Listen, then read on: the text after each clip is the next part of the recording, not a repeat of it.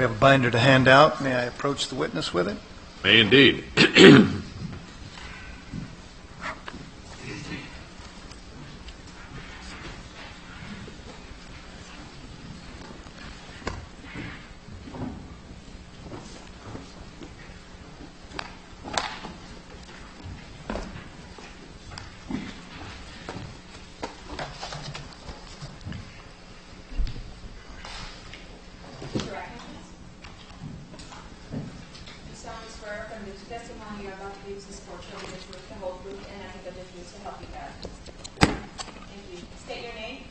David Blankenhorn. And spell your last name, please. Blankenhorn. And your first name. David. Spell it out, please. David. Thank you. Good afternoon, Mr. Blankenhorn. Hi. Mr. Blankenhorn, I'd like you to turn to tab 1 in the binder that's in front of you. And, Your Honor, this is the declaration of Mr. Blankenhorn. And I'd like you to turn back to page, actually it's not a numbered page, but it's right behind page 25.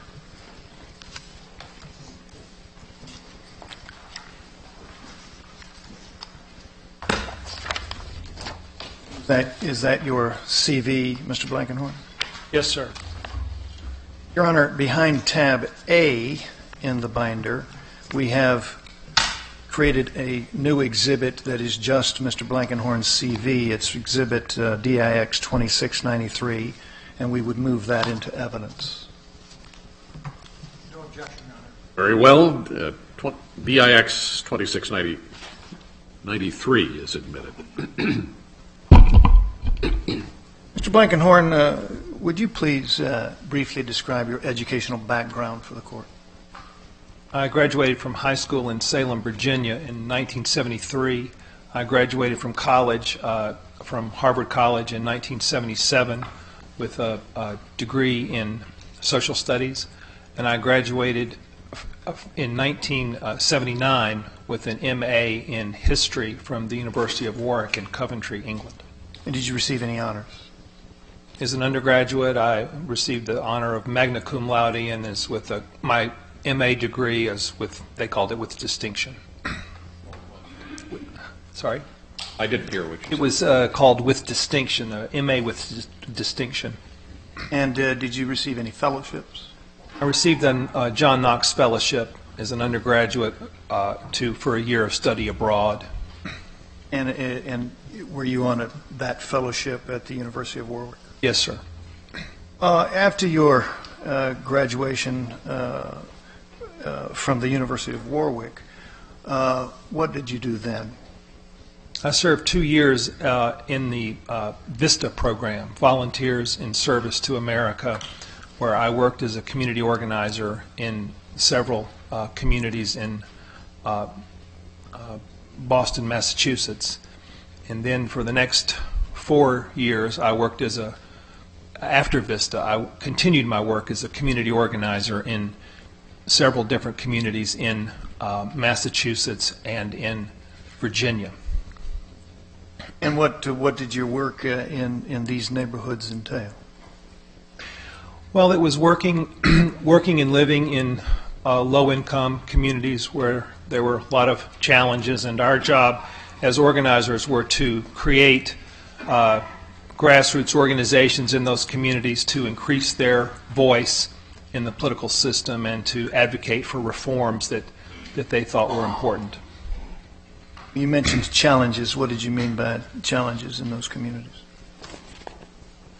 Well, you see a lot of the problems firsthand when you live and work in in poor communities where there are lots of issues that need addressed. And I think for me, seeing the weakened state of community and family institutions in those communities in some ways was especially the role of especially how children were living without their fathers. It caused me to be particularly interested in that issue, and then led me to my next round of work. Okay, well, and what was that?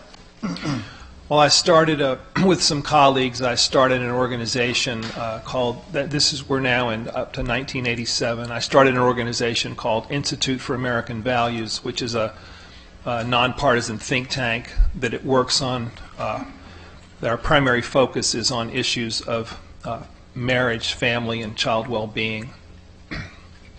And what is your position in the Institute for American Values? I'm the president. And could you explain the type of work that the Institute does? Well, we commission research, usually by putting together teams of scholars that would work on projects for 1, 2, 3 years or more. Then we would release the findings of that work.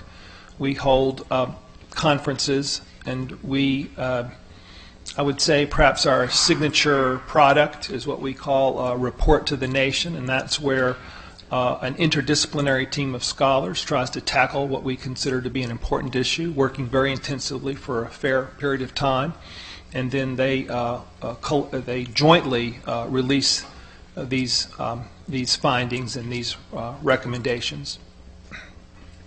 And what are the subject matters that the Institute focuses on?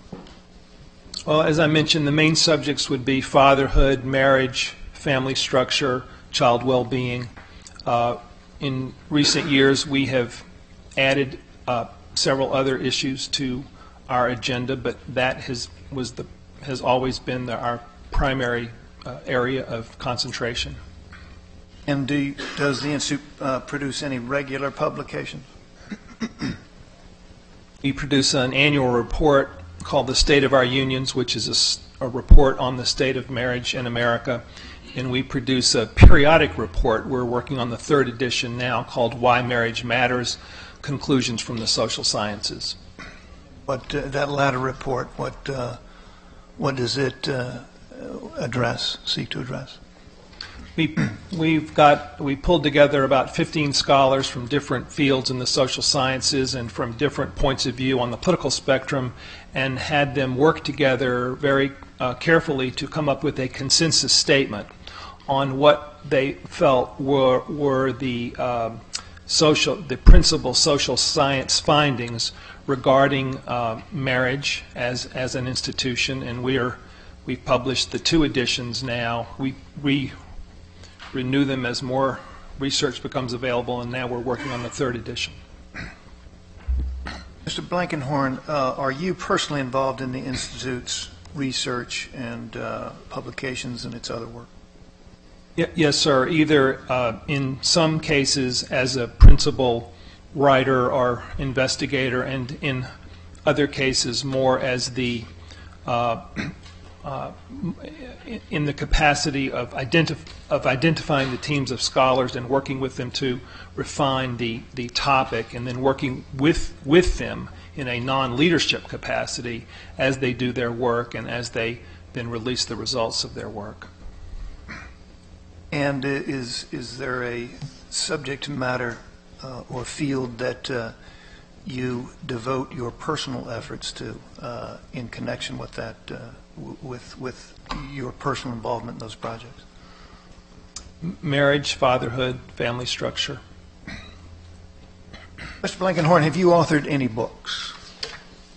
Yes, sir. I authored, relevant to this topic, I authored a book in 1995 called Fatherless America. That was a study or a book about the consequences of having approximately 35% of U.S. children living apart from their fathers, and it pointed to, I argued that this was a serious social problem. And then in 2006, I published a book called, or 2007 rather, published a book called The Future of Marriage, that just looks at what is happening to marriage today and how we might take steps to strengthen it in the future. Okay. Well, I want to explore a little further both of those books. Let's start with the Fatherless America. Describe the research you undertook in connection with writing that book. I did interviews with fathers in 6 different cities around the country and used the transcripts of those interviews as bases for writing portions of the book. And I conducted a literature review of the scholarship at that time on the role of fathers in the lives of children. That was a basis. And thirdly, I convened scholarly conferences or gatherings where commissioned papers were produced, and we would discuss these papers on different aspects of fatherhood and father absence, and that those discussions and working with the scholars in that way also furthered my thinking about the topic. And did your book, Fatherless America, receive any commentary, or what kind of reaction did it receive when it was published? I think it's fair to say that it was widely and generally respectfully reviewed in the New York Times and Washington Post Book World and LA Times, Chicago Tribune, Wall Street Journal, Newsweek, U.S. News and World Report. It was featured on the CBS Evening News. It was widely reviewed. And did it occasion any appearances on your part in connection with the discussion of the book? It led to quite a bit of public speaking at universities and civic groups and elsewhere. And I think you said it was reviewed. A Dr. Michael Lamb has testified in this case. Did he review your book? Yes, he reviewed it in one of the professional journals, and he disagreed with some of its findings, but said some respectful things about it as well. Well, and in fact, I'd like to publish to the screen, Your Honor, if I may, demonstrative number 1.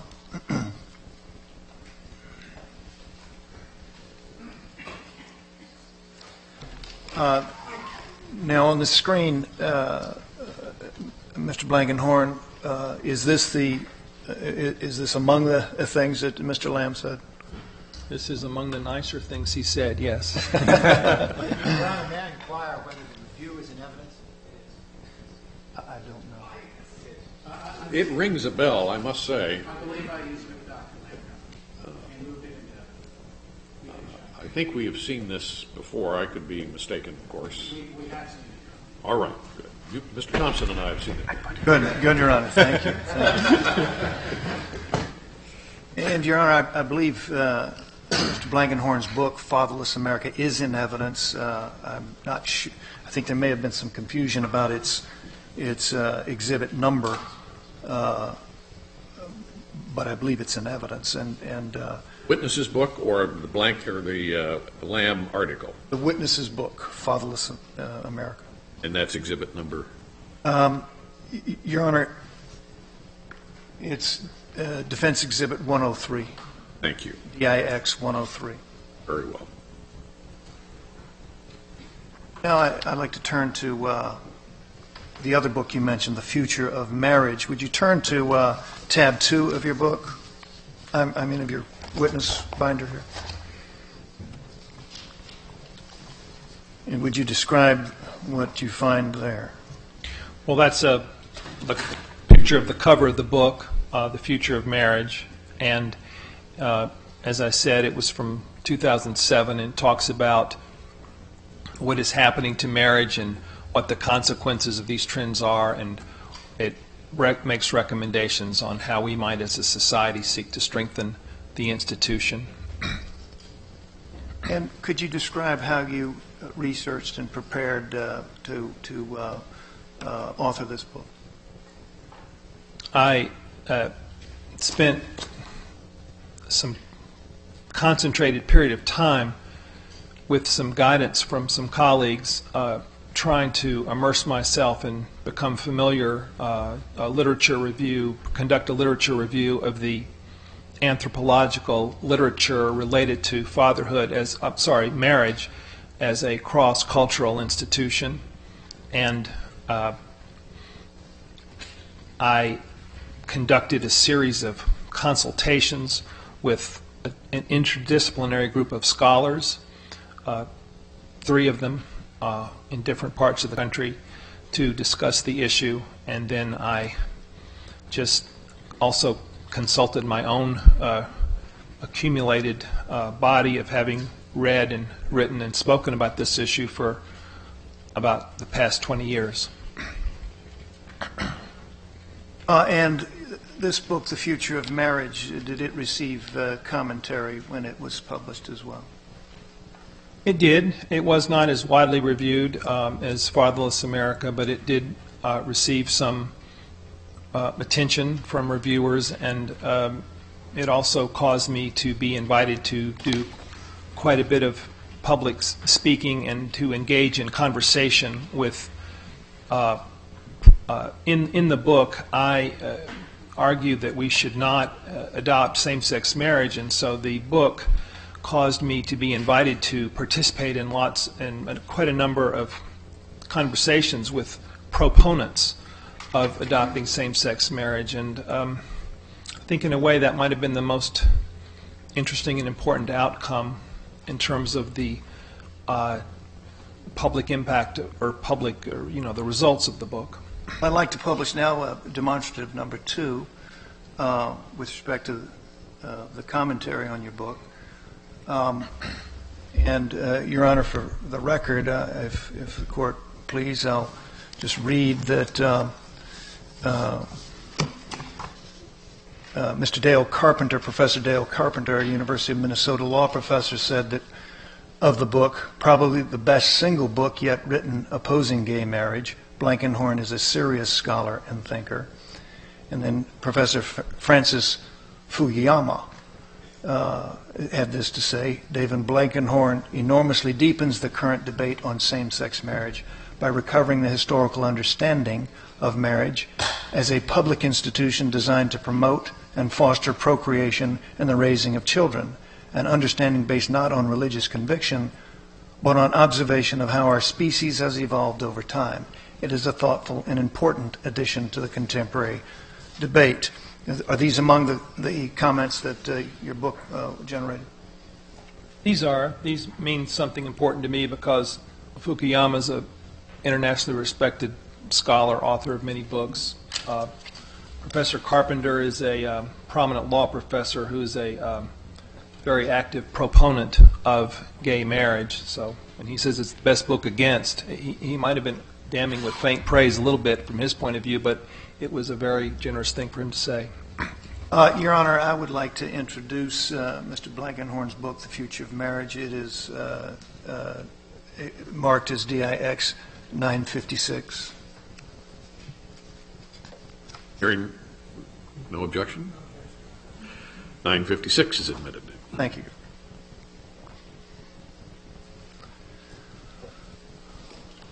I'd also now like to publish to the screen demonstrative number 3, and in that connection ask you if you have edited any books on subject matters relevant to your testimony today. Yes, sir. Well, I thought there were 4. The Black Fathers in Contemporary American Society, which I co-edited with Obie Clayton and Ron Mincy, who were 2 prominent African American sociology professors. The Book of Marriage, which I co-edited with Dana Mack, who worked with me at the Institute at the time. Promises to Keep and Rebuilding the Nest are both groups of essays which I co-edited, and each of these books is a compilation of scholarly essays examining the status and future of marriage. Have the books that you have written or edited been reviewed in any peer-reviewed academic journals? Well, I counted up recently, and there were over 50 citations in peer-reviewed academic journals, and I believe there were reviews in 7 book reviews in 7 journals, including the Journal of Marriage and the Family and Social Family Relations, and those Journal of Family Relations being Journal of Marriage and the Family being the most prominent journal in the field of when it comes to sociology of the family. So yes, there were a number of reviews and also a number of citations in peer-reviewed journals. Just to be clear, if I understood your testimony correctly, your book has been actually reviewed in you say 7 times, but it's been cited over 50 times in peer-reviewed journals. Yes, 7 reviews, and I think about 53 citations of the works in peer-reviewed journals. Has your scholarship ever been cited in any reported judicial opinions? It's been cited 5 times in court cases, including by the California Supreme Court and by the Massachusetts Supreme Judicial Court. And were those citations in the same-sex marriage cases in those? Both of the latter 2 were with respect to the same-sex marriage cases, yes, sir. I see on your CV that you were a member of the National Commission on America's Urban Families. Could you describe that commission, please?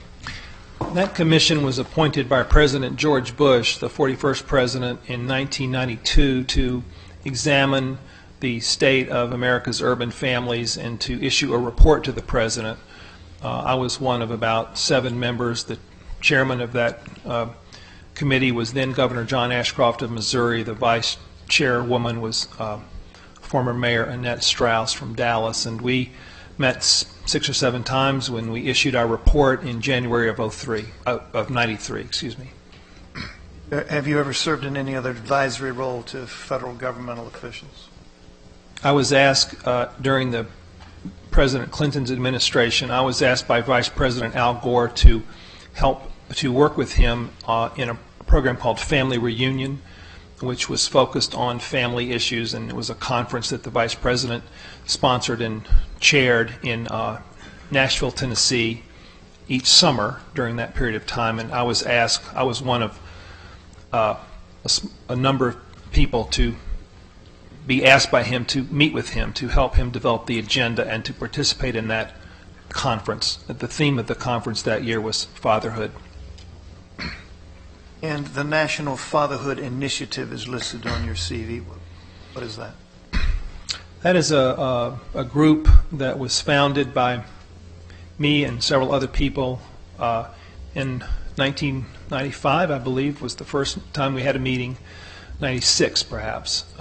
It's to raise consciousness and to really, I guess, inform public opinion about the importance of active, involved fathers in the lives of children. I was the founding chairman. Earlier in your testimony, you mentioned that you had done some speaking. Have you delivered lectures in academic settings? Yes, I have, quite often over the years. Yes. And these have been on the subject matters that we're discussing now? Marriage, fatherhood, family structure.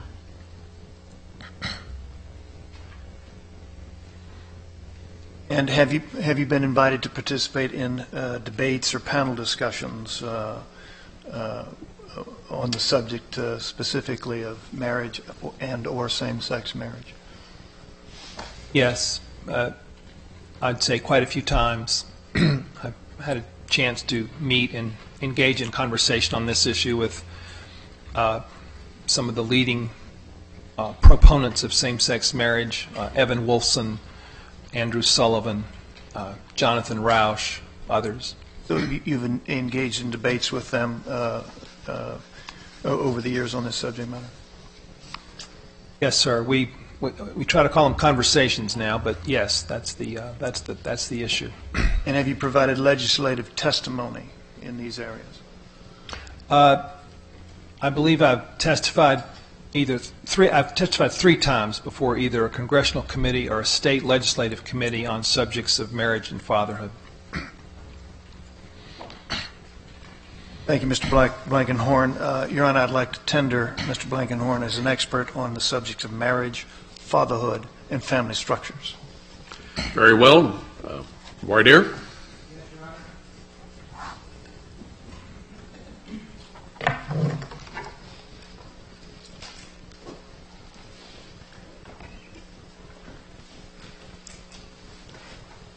Good afternoon, Mr. Blankenhorn.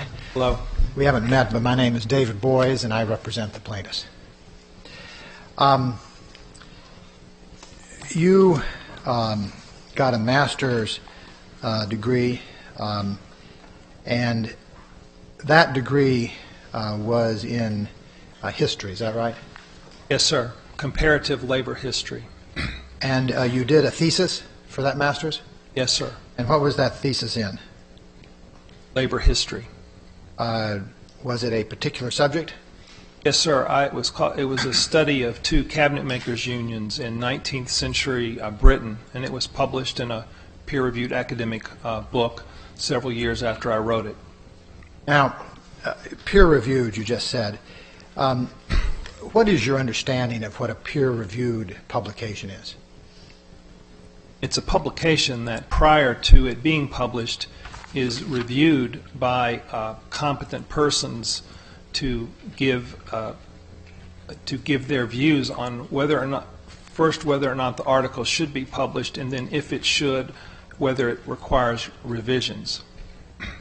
Now, other than the thesis that you wrote on cabinet makers in Britain, have you ever had a peer-reviewed publication? Yes, sir. And what was that? Well, I co-edited a book with Obie Clayton and Ron Mincy called Black Fathers in Contemporary American Society that was published by Russell Sage Press. That was a peer-reviewed publication. Anything else? No, sir. Not to the best of my memory. That's it. Except it might be of interest to note that in my own organization, where over the past 20 years, many of my pieces of work have been published, we have, to the best of our ability, instituted our own peer review process, and we've been very scrupulous about carrying that out because of our high regard for the entire process. But you do understand that peer-reviewed as is normally used. I am using it as it's normally used. Peer-reviewed as it is normally used does not refer to something that you do internally. It's done by somebody independent, correct? All of our peer reviews are done by external people that have no connection to the Institute or the work that we're doing. And are you saying that those independent people peer-reviewed your work? Yes, sir. Okay. Now, I thought I had two pieces of peer-reviewed publications. I thought that the import of your question was to exempt from our consideration things that were published by my own organization for reasons that you're implying, and I'm happy to stipulate that. Let's bracket that and just say that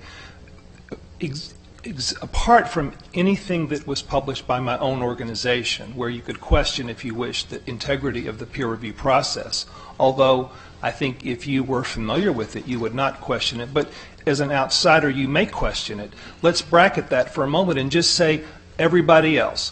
We're looking at two publications only.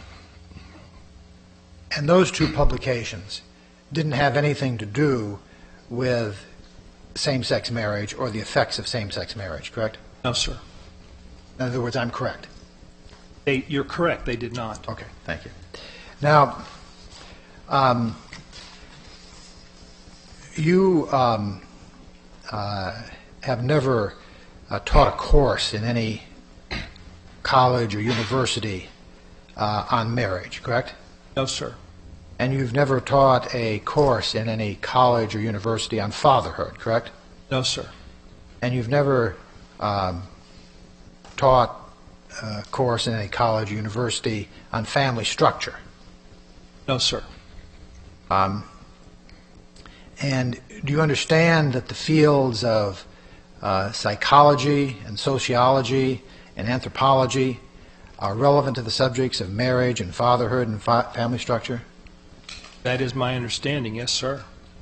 And you've never gotten any kind of degree in psychology, correct? No, sir. Or in psychiatry? No, sir. Or in sociology? No, sir. Or in anthropology? I think we could go through the whole list because I've enumerated for you all the degrees I have. And you've never taught any course in any college and university?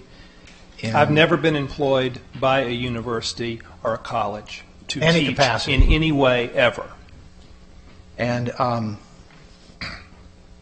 said you had testified 3 times.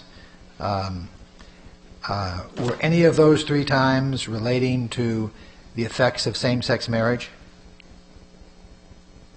No, sir.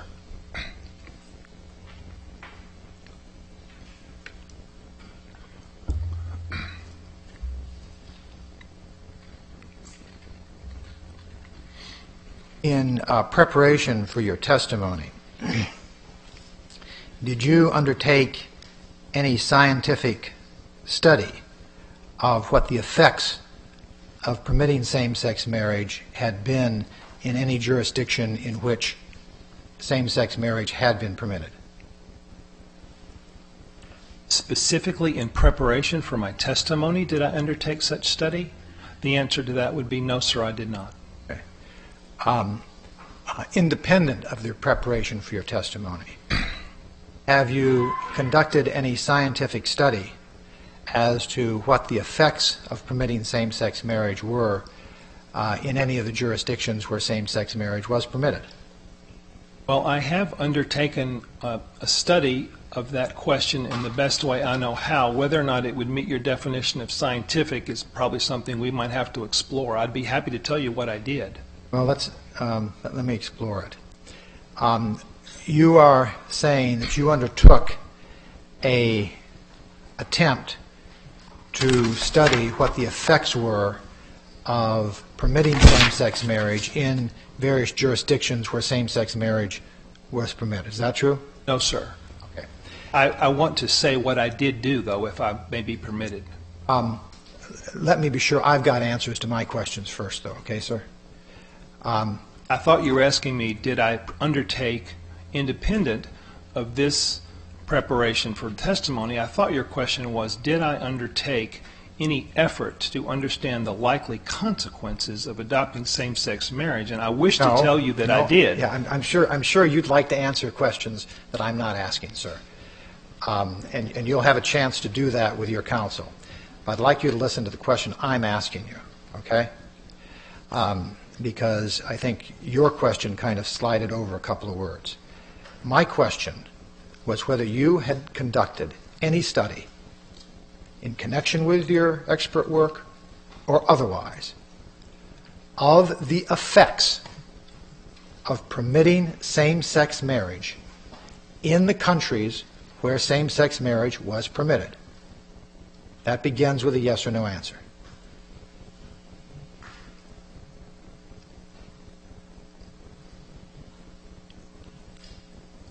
I don't think I'm able to answer that question, yes or no, if those are my only 2 choices.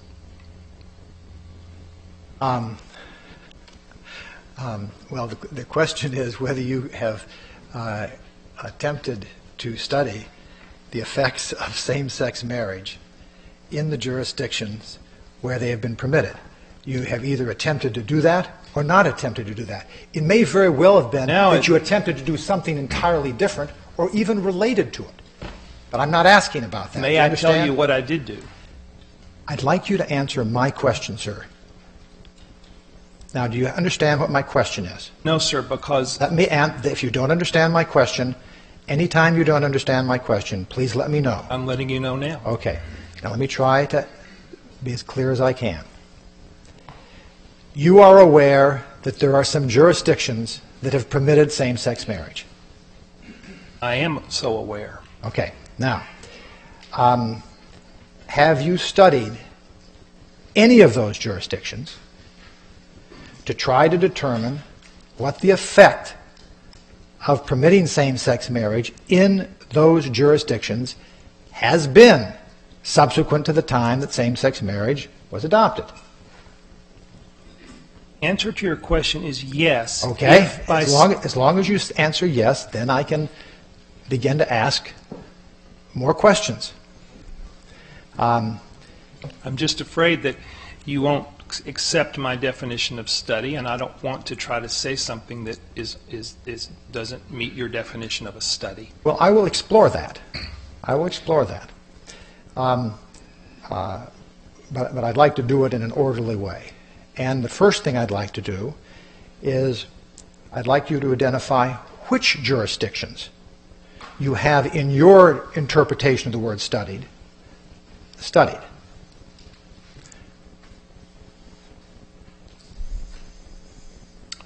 I've tried to pay some attention to the evolution of this phenomenon of same-sex marriage in the Scandinavian countries, and I have tried to pay some attention to the impact of same-sex marriage in Massachusetts.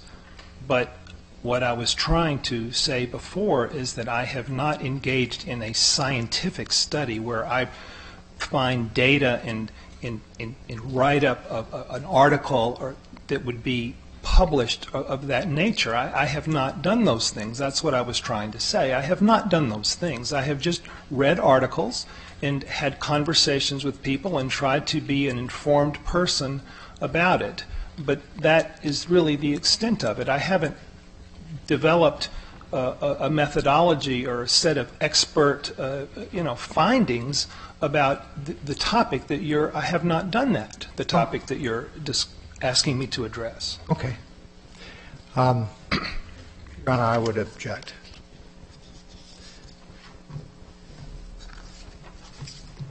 The objection is that the witness is not qualified to opine on the subject of marriage, fatherhood, and family structure, correct? With respect to the effect of same-sex marriage, which is what he is being proffered to do within those general subjects. Mr. Cooper, any further foundation for the opinion testimony that the witness is prepared to offer? Your Honor, I think if the court will permit the witness to testify, the court will observe and hear the foundation for his judgments and can certainly reserve judgment. Well, I understand, and I may very well do that, but the question is whether you want to lay any further foundation for his expertise. These subjects of marriage, family structure, and fatherhood. And same-sex marriage, as Mr. Boyce said. And same-sex marriage. No, Your Honor. Okay. Well, the testimony is, of course, governed by the rules of evidence concerning opinion testimony and the cases that the Supreme Court has laid down to guide the court in admitting such testimony. Obviously, the standards are somewhat different in the physical sciences than they are in the social sciences. Relevant to the social sciences, as I understand the standards that have been adopted by the Supreme Court and by the courts of appeal, the court looks to whether the work that the witness has done meets the standards of intellectual rigor, using criteria much like those that have been developed in the Daubert case and the Daubert line of cases, whether the proffered testimony is based upon the expert's special skills, that is, special skills as opposed to the insights of an intelligent layperson, and whether the proffered testimony will assist the trier of fact to understand or determine a fact which is an issue in the case. With respect to Mr. Blankenhorn's qualifications, were this a jury trial, I think the question might indeed be a close one, but this being a court trial, I'm going to permit the witness to testify, and as Mr. Cooper has suggested, to weigh that testimony in light of the witness's qualifications, his background, training, and experience, and the reasons that he offers for his opinions. So you may proceed. Thank you.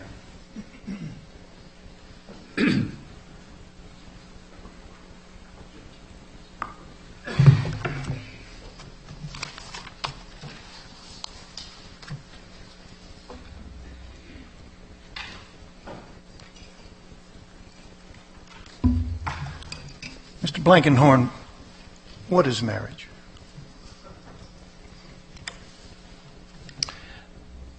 marriage is a socially approved sexual relationship between a man and a woman. And on what do you base that opinion?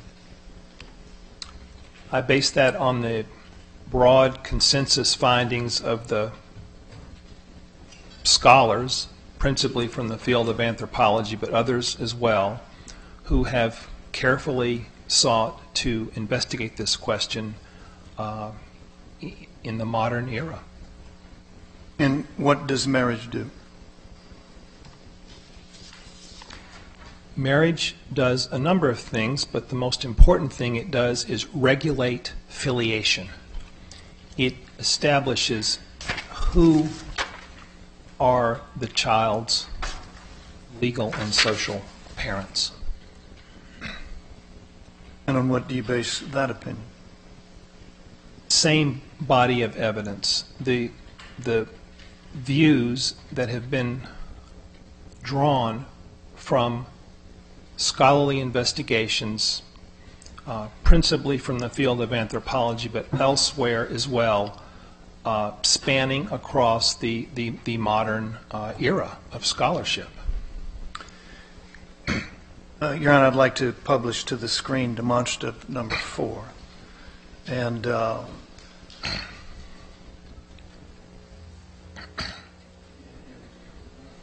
present the witness's testimony and his expert opinions, which have been disclosed, of course, to the plaintiffs. And for purposes of the record, Your Honor, I'd like to read into the record proposition number 1, and then ask the witness questions about that. The primary purpose of marriage. Beg your pardon? Maybe you can just jump right into the subject. Well, Your Honor, I'd be happy to do that, although I have to say that the plaintiffs led their witnesses throughout the course of the presentation of their case, and on the one occasion when we objected to it, and we recognized that it moved the pace of the case along. Some leading, but rather than simply reading from the demonstrative and then asking the witness whether he agrees with this or doesn't agree with it and so forth, it might be helpful if you were taking through in a somewhat more traditional fashion. Very well, Your Honor. Mr. Blankenhorn, what is the primary purpose of marriage in human groups?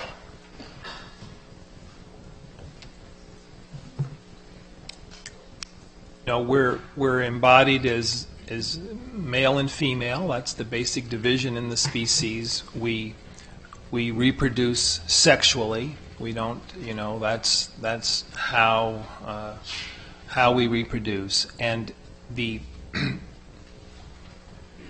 marriage is the social institution that rests upon those very primary biological facts. In fact, the famous anthropologist, recently deceased, but very famous anthropologist, Claude Lévi-Strauss, once described marriage as a social institution with a biological foundation. And this is really what he was referring to. He was saying that across societies, that we have an interest in having it be, insofar as we can make it so, that the man and the woman whose sexual union makes the child, who are the biological creators of the child, that those same two individuals are also the social and legal parents of the child. And there is only one institution in the world that performs the task of bringing together the three dimensions of parenthood: the biological, the social, that's the caring for the child, and the legal.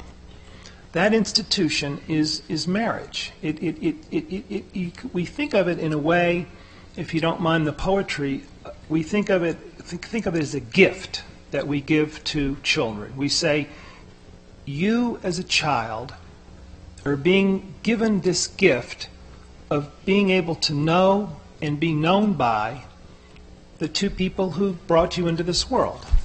So this question, this word filiation, or the word affiliation, who is the child affiliated with?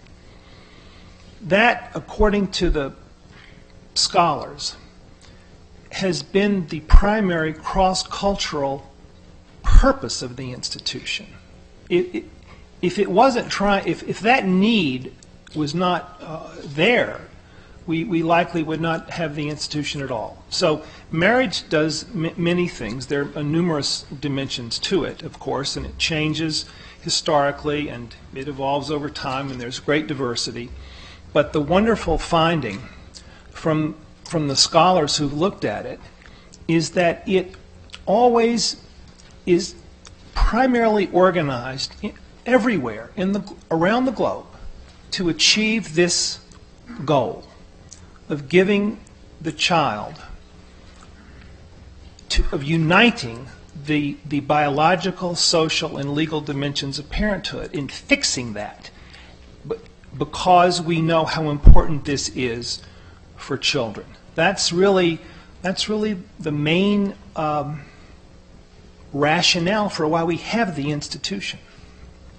What is the significance of the fact that marriage is a cross-cultural, as you put it,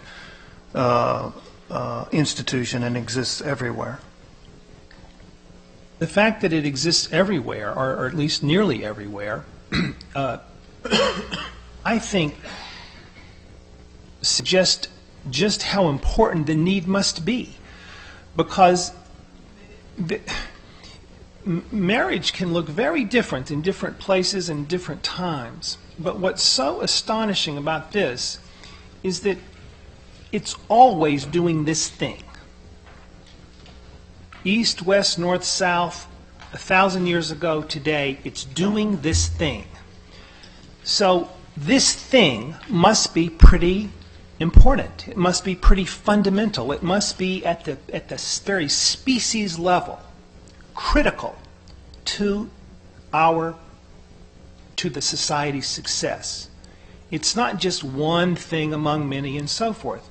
Because of its universality, in the midst of diversity, I think that's a good piece of evidence to suggest the absolutely fundamentally important nature of the need that is being addressed singularly by this institution. When you said earlier, this thing, I just want to be clear. What do you mean when you say marriage addresses this thing?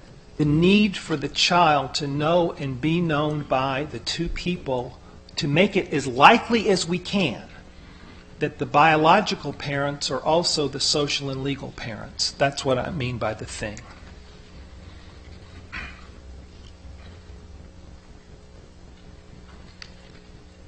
Blankenhorn, I'd like you to turn to tab 3 in your binder.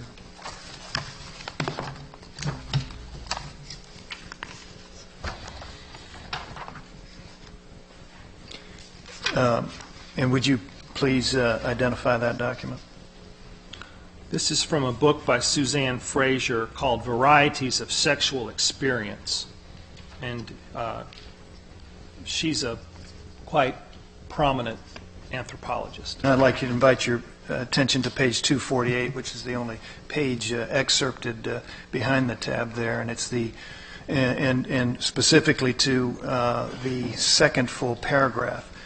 And if you will, please, Mr. Blankenhorn, would you read the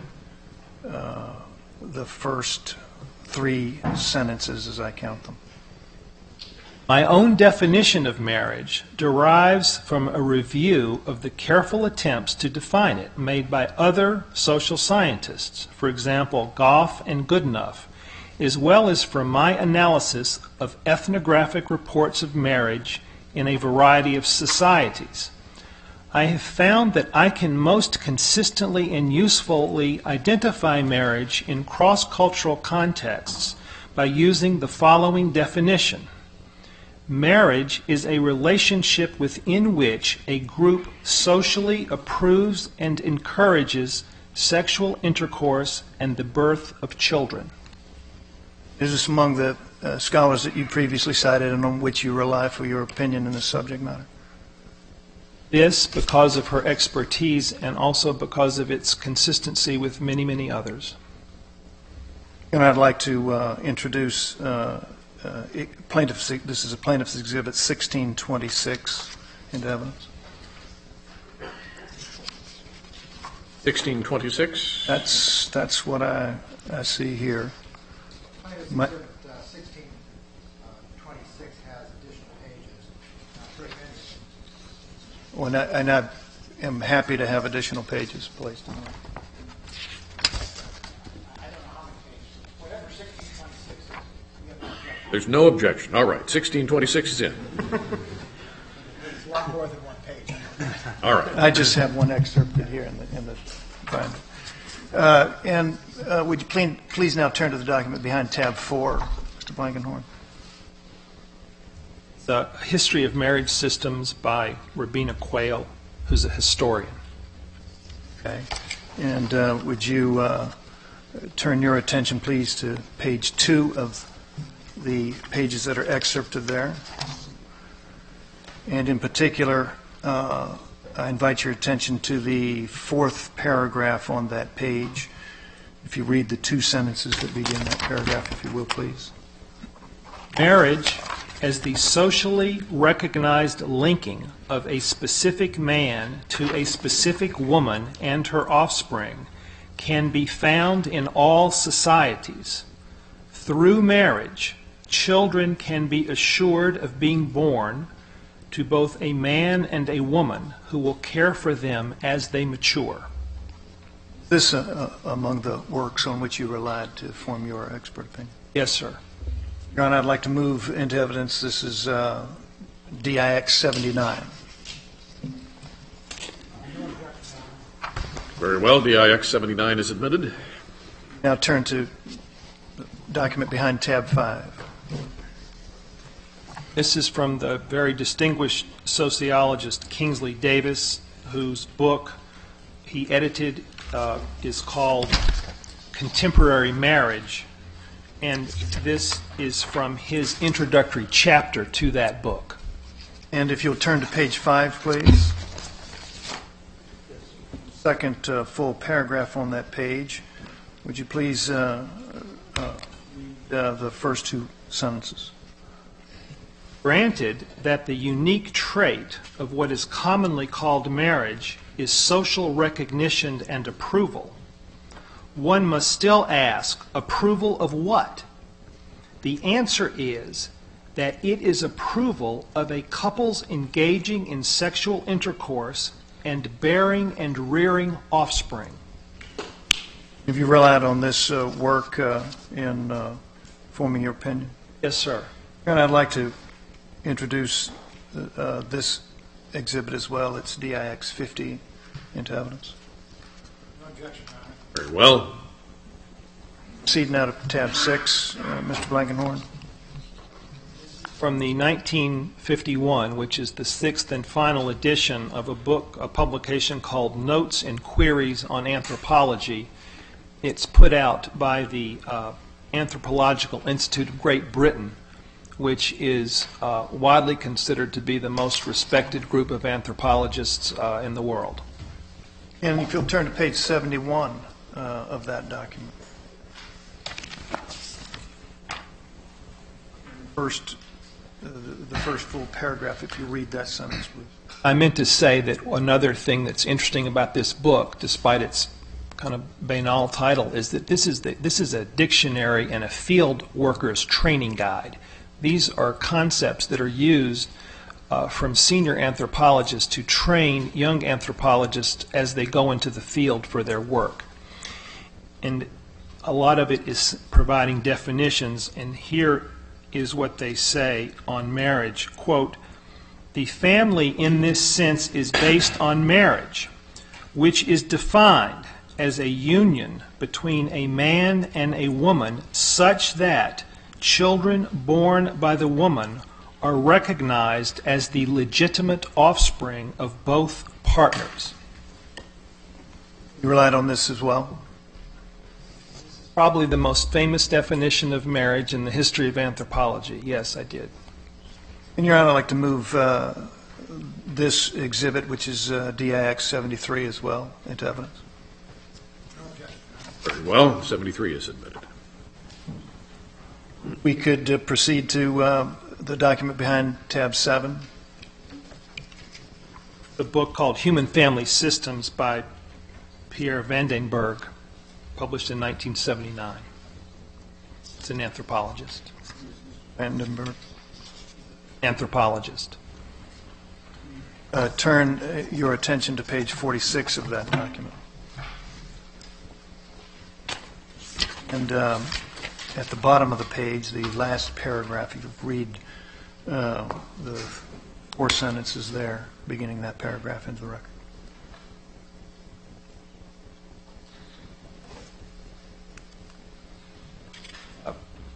Here I shall argue that while all this is true, marriage is nevertheless the cultural codification of a biological program. Marriage is the socially sanctioned pair bond for the avowed social purpose of procreation.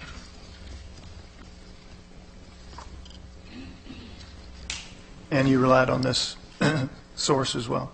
Yes. And I'd like to move this document marked as DIX 89 into evidence. No objection, Your Honor. 89, DIX 89 is admitted. Now, the document behind tab 8, if you'll describe that, please. This is from a book called Sex, Culture, and Myth, published in 1962 by Bronislaw Malinowski. Malinowski is, I think, widely and fairly viewed as the father of kinship studies in anthropology. Of what, sir? The father of kinship studies, the study of kinship. Kinship. Kinship, yes, sir. You turn to page 11 of that document. The first lines on the page. We are thus led at all stages of our argument to the conclusion that the institution of marriage is primarily determined by the needs of the offspring, by the dependence of the children upon the parents. You relied on this authority as well in forming your opinions? I made a pretty close study of Malinowski because of his importance in the field, so yes, sir. Your Honor, I'd like to introduce as well this document, which is DIX 66, into evidence. Very well, 66 is admitted. If you'll turn now to tab 9. I beg your pardon. Let's tab 9 has been left empty. Let's skip to tab 10. This is a 1985 book called The View from Afar by the anthropologist Claude Lévi-Strauss, I think you mentioned him earlier in your testimony. one of the giants of the field. Okay. And on page 40 and 41, if you'll turn to those pages. Yes. Bottom of the page on 40, if you'll read the passage that begins, the family. Yes. The family, based on a union more or less durable but socially approved of two individuals of opposite sexes who establish a household and bear and raise children, appears to be a practically universal phenomenon present in every type of society. And you relied on this authority as well. Yes. And I'd like to move into evidence this document marked DIX 63. No objection, Your Honor. 3 is admitted. Are these the only authorities on which you have studied in your examination of the issue of marriage? No. These are what I view as representative. I'm not saying that every other person who's ever written about this agrees with what these people are saying, but I view these as representative of what the leading people in the field have concluded about the meaning of marriage, what marriage is. I view these as representative, and I don't know how many we've discussed today, 5 or 6, but you could multiply by 10, and you could get 50 or 60 distinguished people saying, in effect, this exact same thing. And what conclusion do you draw from your review of these and other similar authorities in these fields? My conclusion is that they're correct, that this is what marriage is, and that this is its primary role and contribution to society. Is there an opposing view? Is there an alternative view of marriage's purpose? Yes, there is. And this view is significant, and this opposing view is, I think it's fair to say, also of significantly more recent vintage and more recent prevalence, but it is certainly a well-developed and opposing point of view about what marriage is. And what is that? This view is that marriage is fundamentally a private adult commitment. And on that subject, would you please turn to the document behind tab 11 of your binder? This is from a report called Beyond Conjugality, Recognizing and Supporting Close Personal Adult Relationships. And it was published by the Law Commission of Canada, a distinguished group of Canadian legal professionals, in 2001. And what was the purpose of the publication of this document? To make analyses and to offer recommendations regarding marriage and family law in Canada. And was this in connection with Canada's adoption of same-sex marriage? Well, I would not say that this report was primarily concerned with that topic, but it was certainly concerned with that topic. That was one of the issues that the report addresses. Turn your attention to Roman 18.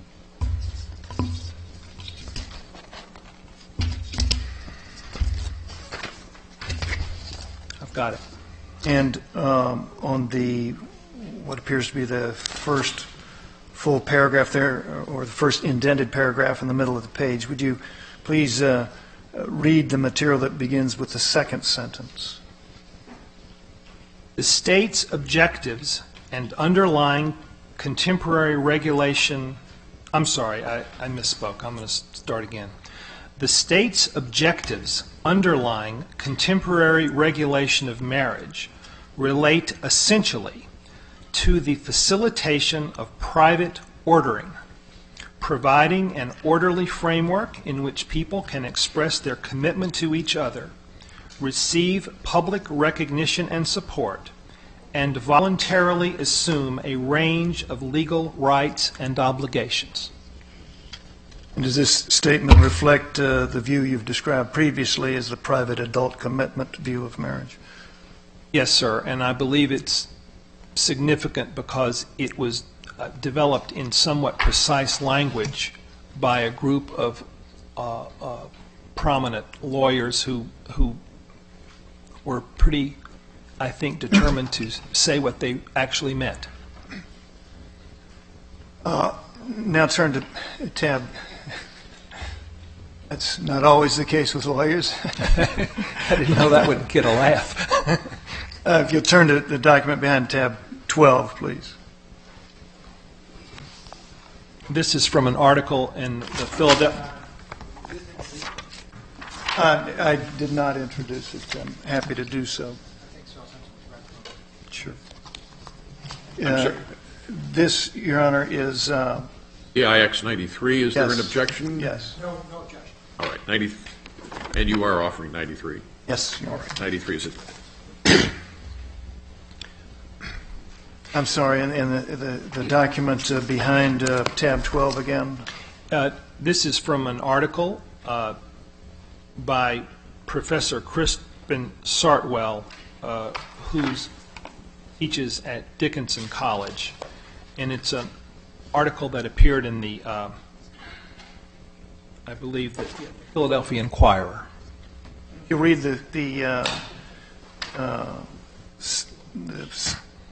from the first paragraph there in the second sentence. Marriage is sometimes referred to as an institution, but that's an odd application of the term. The Department of Defense is an institution. The University of California is an institution. A marriage is a private arrangement between parties committed to love. And you relied on this as well for your opinion on this subject? Yes, sir. My understanding of this is that it's a more colloquial way of restating exactly the views offered by the Law Commission of Canada as to the purpose of marriage. Your Honor, this is DIX 84, and we would offer it now into evidence. No objection. Very well, 84 is it.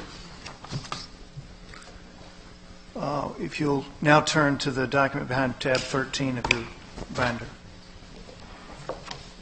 This is from a book called The Case for Same-Sex Marriage. It was written by Professor William Eskridge, whose views were discussed earlier today. He's a law professor at from Yale University. Is he one of the individuals you mentioned that you have been invited to debate on this subject? Yes, sir. Okay, will you turn, please, to page 11 of that?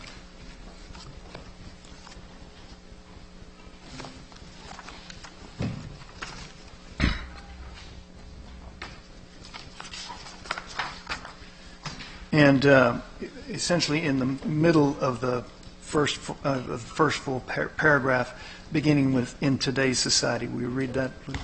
In today's society, the importance of marriage is relational and not procreational.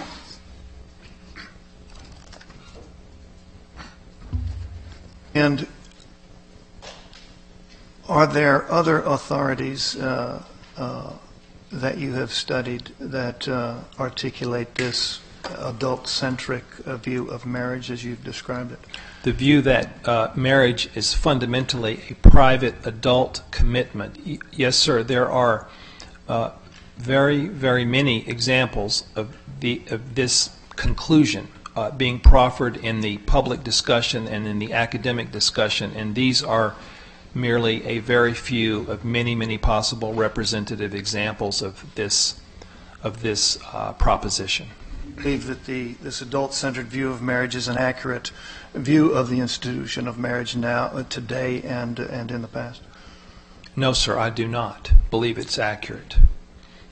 I believe that the affective, private dimensions of marriage are often, and including in our own society, a dimension of marriage, an important dimension of marriage, but I do not believe that it has ever been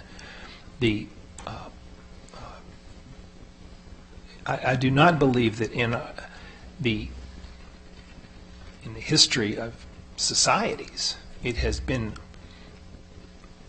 understood to be the sum and substance of marriage, the heart and soul, the core, the fundamental thing itself could be encapsulated with this idea that marriage is fundamentally a private adult commitment. I do not believe that's consistent with the human record. I think you use the words the private affective dimension of marriage. What did that mean? It just means the tender feelings that the spouses have for one another, the feelings of love and regard and solicitude and emotional commitments that the and feelings of commitment and obligation and love that these spouses feel to one another. I'm using the term the affective dimension of marriage, and that dimension in many societies, of course, it's very negligible. There are many societies where most marriages are arranged, or they're governed by kin groups, or in some societies the affective dimension is a very negligible dimension of the institution. But in ours, of course, that is not true. In our Western tradition in the United States, the affective dimension is an important dimension, and one that we celebrate on Valentine's Day and so forth. But it is never the idea that that is what marriage is. That's how we understand the institution. Is, I think, first of all, what these analysts are saying, and I think they are incorrect as a matter of our history and our lives. I think they're incorrect in that assertion. They may, as a question of what they wish would happen in the future, that's one question. But if we look at actual lived experience of marriage in human groups, this is not an accurate analysis, in my view. Now I'd like to ask you a few questions about why marriage regulates filiation, as you put it, and I'd like to publish to the screen, Your Honor, demonstrative number 7.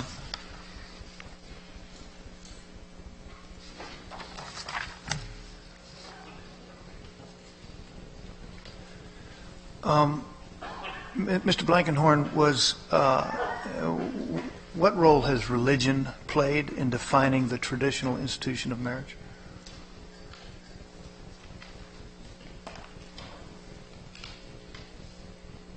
If we start with the question of the customary man-woman nature of the marital institution, the idea that marriage brings together the man and the woman, I think the record is completely clear that this concept, which, as we know now, or as I am saying, is a universal or nearly universal presence in human societies, this feature of marriage simply is not the creation of religion. It is not something that religion invented.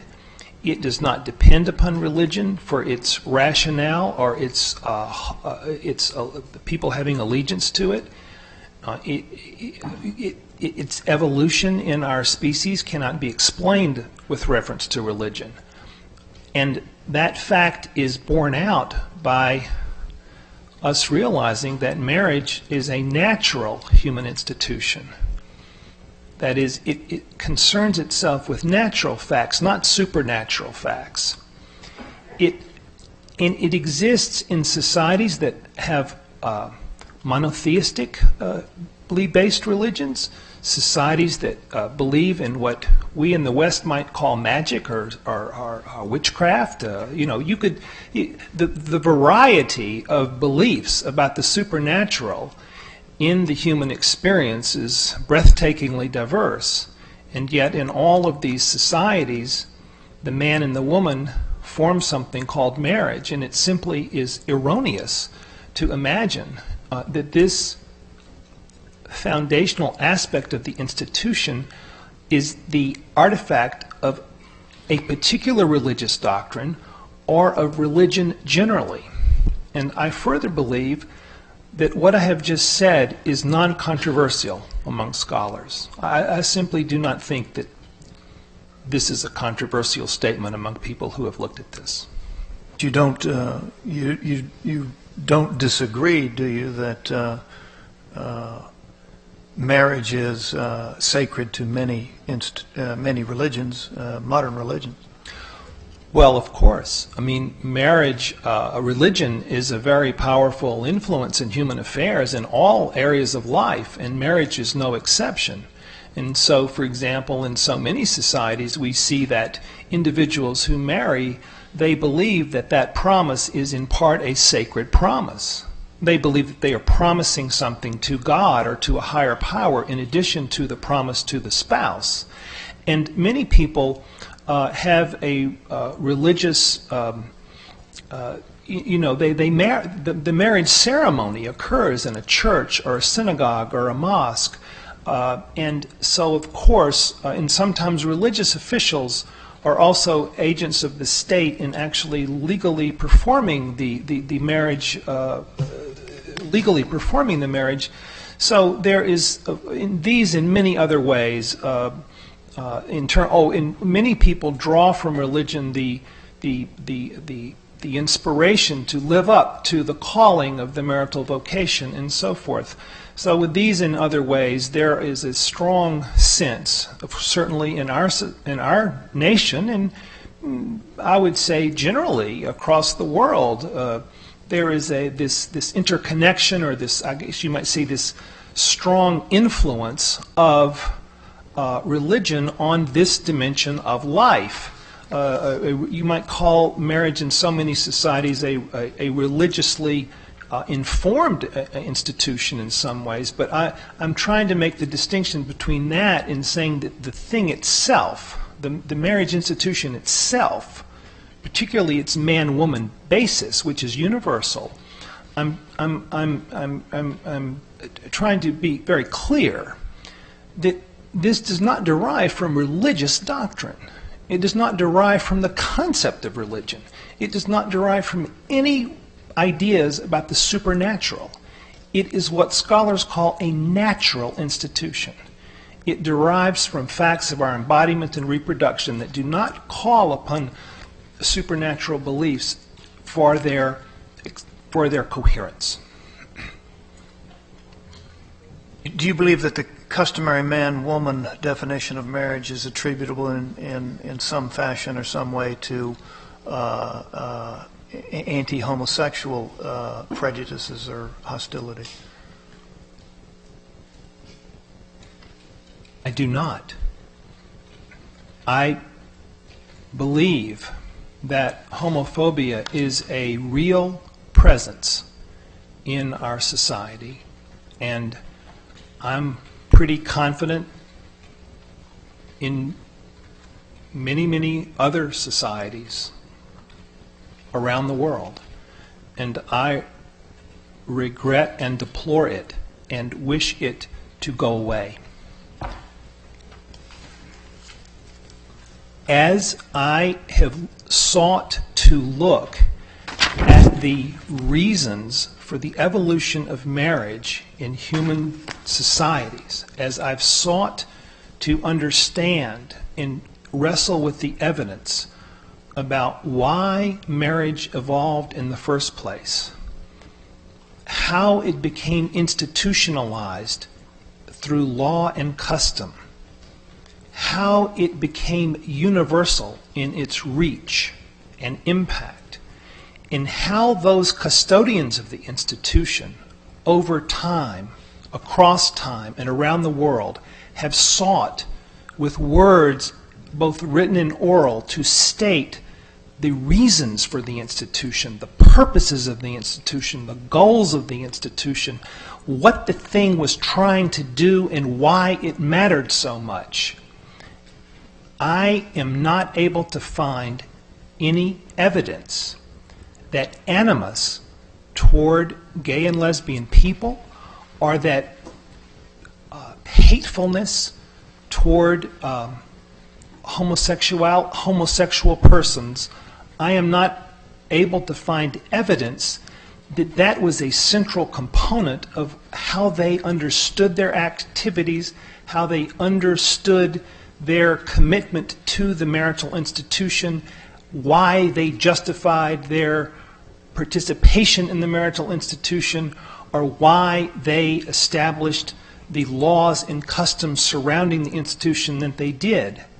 Now, I am not saying that no such evidence exists, and if such evidence exists, I would welcome I want to know it. But I'm telling you that I have looked for it, and I cannot find it.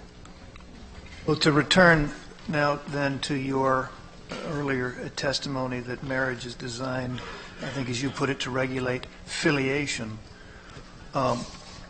why does it matter whether the child is raised by his or her own biological parents?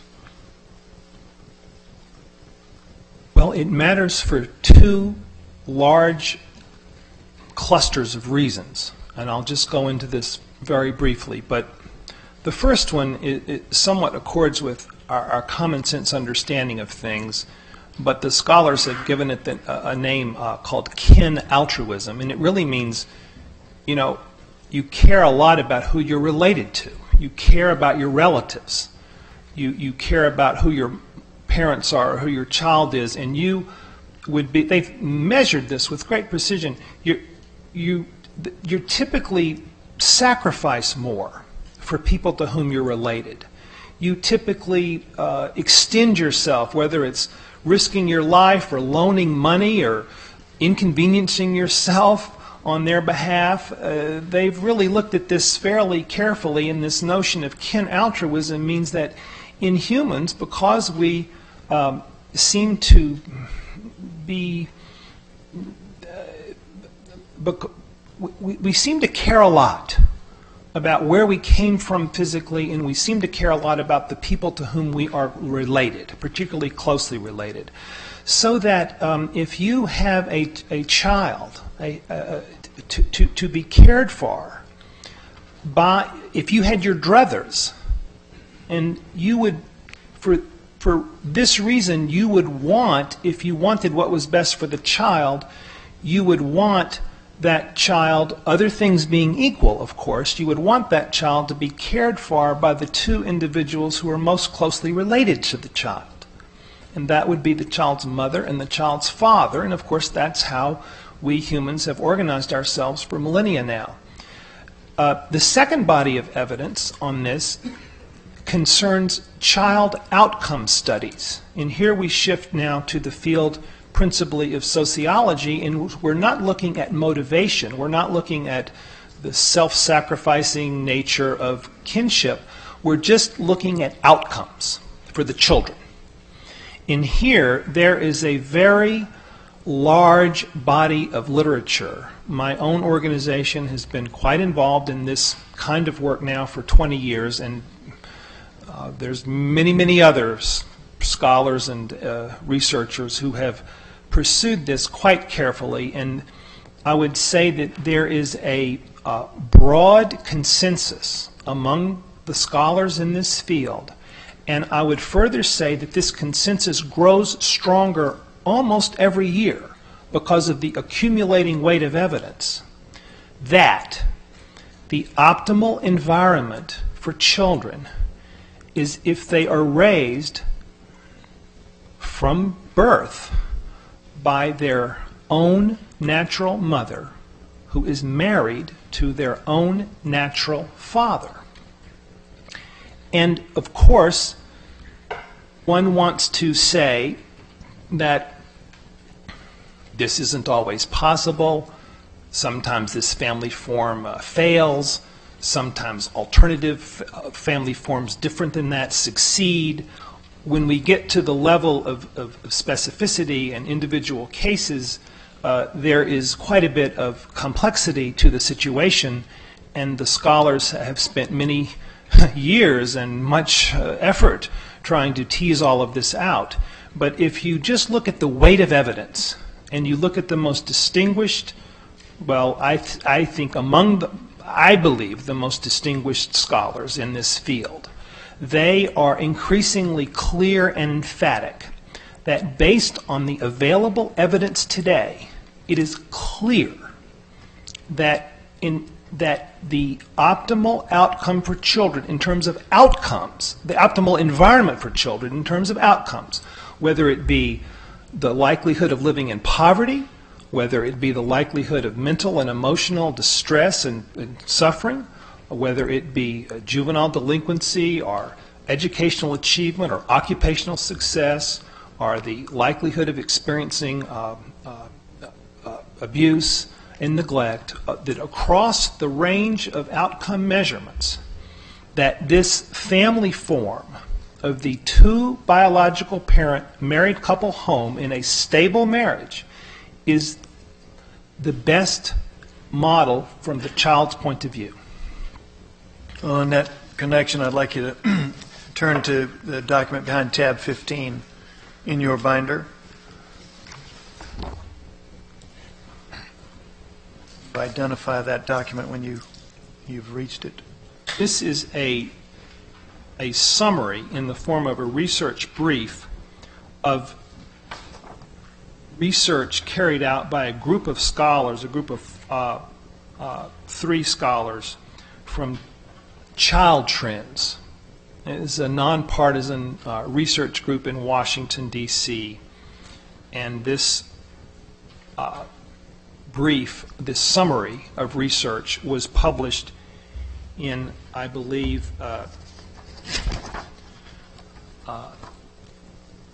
2002, and it's called Marriage from a Child's Perspective. Turn to page 6, please. Yes. And in the right-hand column, about halfway down the page, the paragraph beginning first. Would you please read that for the court?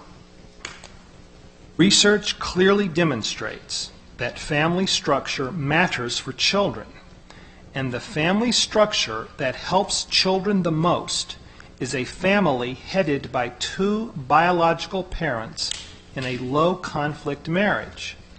Children in single-parent families, children born to unmarried mothers, and children in step-families or cohabiting relationships face higher risks of poor outcomes than do children in intact families headed by 2 biological parents. Parental divorce is also linked to a range of poorer academic and behavioral outcomes among children. There is thus value for children in promoting strong, stable marriages between biological parents. And was this among the research that you have consulted and relied upon in arriving at your opinions in this matter? Yes, because of the reputation of the Child Trends scholars, because it was a summation of work done by a number of them over time, and because, well, I'll just stop there. But yes, it is. And would, Your Honor, this document is already in evidence, it's my understanding. Very well. 26 is in. Turn now to the document behind tab 16, please. This is a book called Growing Up with a Single Parent. It's by Sarah McClanahan and her colleague Gary Sandifer, and it was published by Harvard University Press in 1994. McClanahan is one of the most prominent family sociologists in the country. She teaches at Princeton. And please turn to page 1 of the document. Paragraph, the third sentence. Will you read that sentence to the about the? We have been studying this question for 10 years, and in our opinion, the evidence is quite clear. Children who grow up in a household with only one biological parent are worse off, on average, than children who grow up in a household with both of their biological parents. Regardless of the parent's race or educational background, regardless of whether the parents are married when the child is born, and regardless of whether the resident parent remarries. And was this document among those you have relied upon? Yes, sir. Your Honor, this too is in evidence already. Well, Mr. Blankenhorn, does the customary man-woman definition of marriage benefit only the child? Well, it certainly benefits the child, but it also benefits the mother and the father and society as a whole. The mother, because it lessens the likelihood of her having to raise the child alone and isolated. The father, because it connects him to his own child and to the mother of his child, connects him to the process of generativity in a way that would be unlikely for him to achieve any other way. And society as a whole, because these are the family units that are most likely to produce good outcomes for children and thus be the kind of seedbeds from which come good citizens and people who are, more likely to be, positive contributors to society. So it's a the kind of human capital question. It's the highest level of investment that we can make in children is to give them the great gift, really, of growing up in this family form. It doesn't guarantee success, and growing up outside of this form certainly does not guarantee failure. But it shifts the odds in a very dramatic way that has been very carefully documented by the scholars.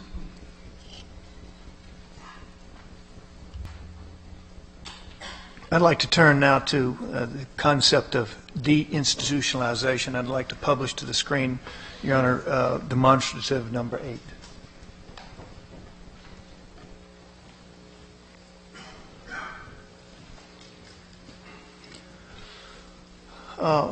Mr. Blankenhorn, could you please describe this concept of deinstitutionalization?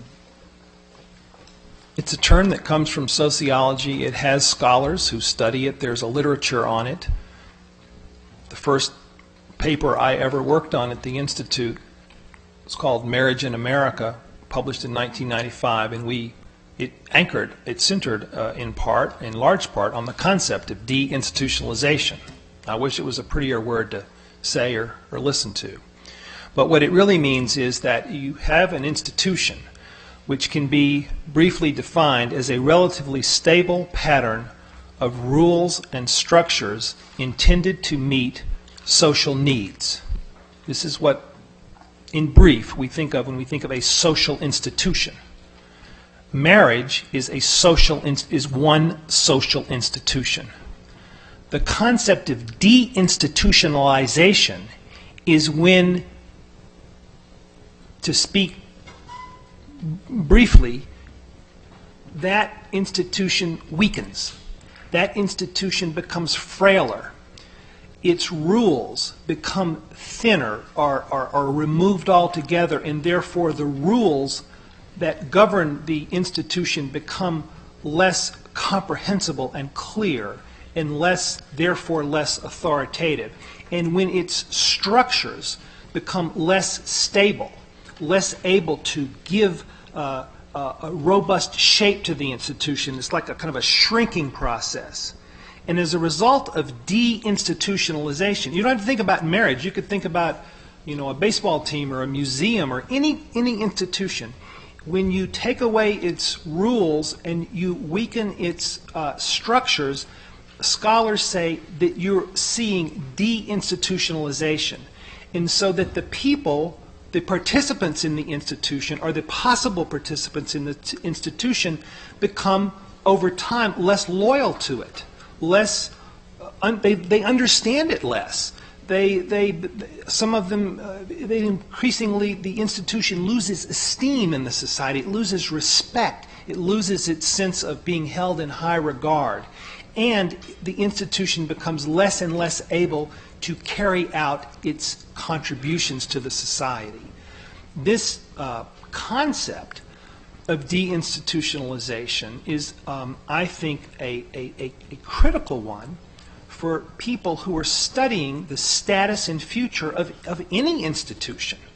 But in particular, it has been of great value to scholars looking at recent trends in marriage, because in the United States, particularly in recent decades, the last 3, 4, 5 decades, there has been a marked process of deinstitutionalization of marriage, with very numerous and serious consequences for children and for society as a whole. So it's an absolutely pivotal concept if we want to understand where the institution is going and what opportunities we may have to come to its aid. Well, I think you did just now testify that the institution of marriage has been weakened, I think, to paraphrase your testimony, by deinstitutionalization already. What are some of the manifestations of that process? Well, if you look, for example, at rates of out-of-wedlock childbearing, 5 or 6 decades ago, only a small fraction of U.S. children were born to unmarried parents, whereas the most latest data tell us that today about 38% of children in the U.S. are born to unmarried parents.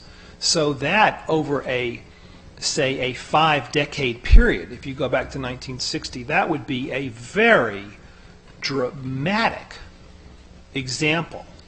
That rate of growth over a 5-decade period, what I think constitutes a very dramatic example of the weakening of the marriage institution. You also would need to look at rates of divorce. The United States has probably the highest divorce rate in the world. And so as a result, people are, the weakening of the ideal of marital permanence suggests a lessening loyalty to the institution, and the rise of non-marital cohabitation, the increasing mainstreaming of third-party participation in procreation and artificial assisted reproductive technologies that disturb the bond between the biological bond between the genitor and the child, and last, but for our purposes certainly not least, the spread of the idea and reality of same-sex marriage in the view of, I think, the view of leading scholars is another aspect or manifestation of this current trend of deinstitutionalization. And I meant to say, just for our purposes today, heterosexuals, did the deinstitutionalizing. I mean, if we go back and look at the trends I've described, it's very clear that this was not. Deinstitutionalization is not something that just cropped up a few years ago whenever we began discussing the possibility of extending equal marriage rights to gay and lesbian people. It predates all that. But what I am saying is that the scholars are telling us that the process of deinstitutionalization would be furthered and accelerated significantly by adopting same-sex marriage. Well, what impact, in your opinion, would redefining marriage to include same-sex couples have on marriage in this deinstitutionalization process?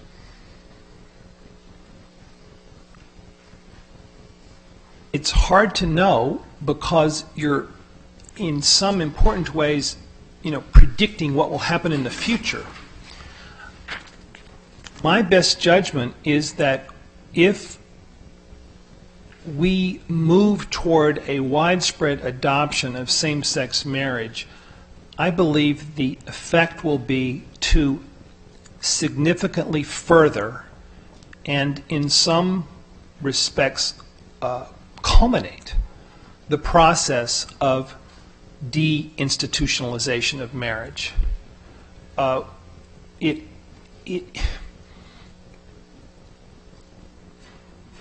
If you take an institution that for all of its long history has been understood to have defined public purposes.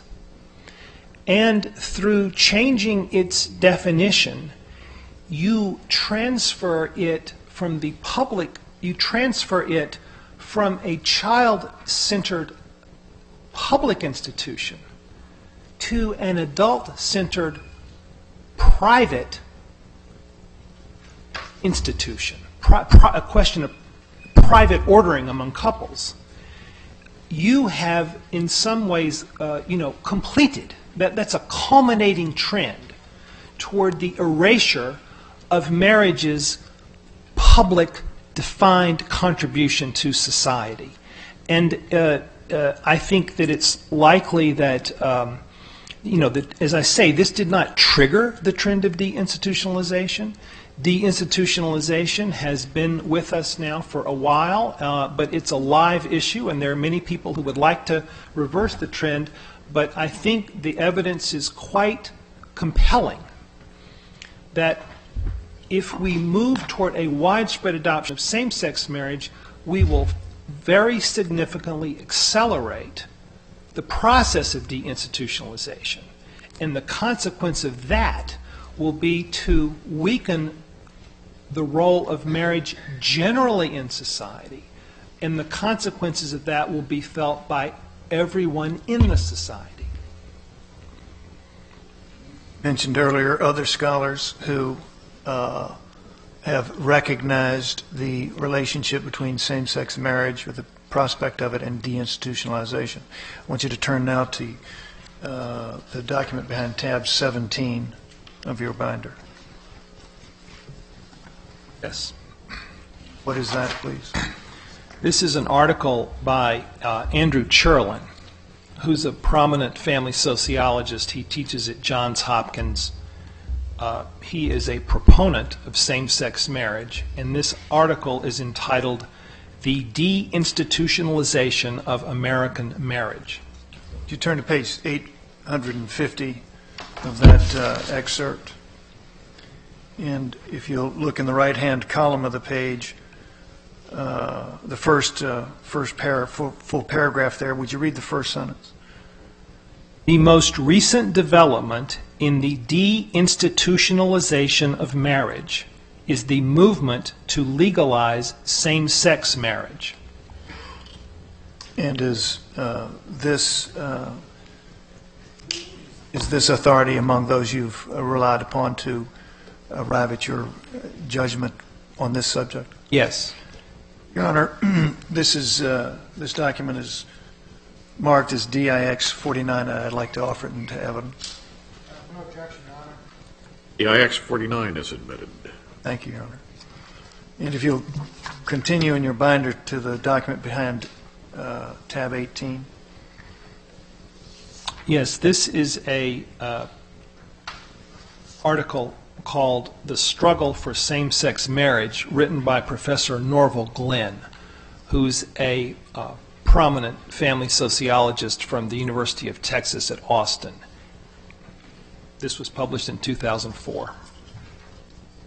Turn to page 26 of that document, please, and in the right-hand column at the top of the page, if you'll read the passage beginning with the word "however," please. However, acceptance of the arguments made by some advocates of same-sex marriage would bring this trend to its logical conclusion, namely, the definition of marriage as being for the benefit of the couple who enter into it, rather than as an institution for the benefit of society, the community, or any social entity larger than the couple. And was this among the sources that you relied upon for your thinking on this? Yes, and it may be worth noting that these two authors who I've just cited are both prominent scholars, but they are on opposite sides of the policy question on whether we should adopt gay marriage. And are there others who have identified this this phenomenon of deinstitutionalization of marriage in connection with same-sex marriage? Yes. Your Honor, this document is marked DIX 60, and I'd like now to offer it into evidence. Very well. 60 is admitted. And would you remind me just where on page 26 the witness was referring? Yes, Your Honor. Missed that. Very top of the page of the right-hand column begins with the word however there, the second word on that column. Thank you. Yes.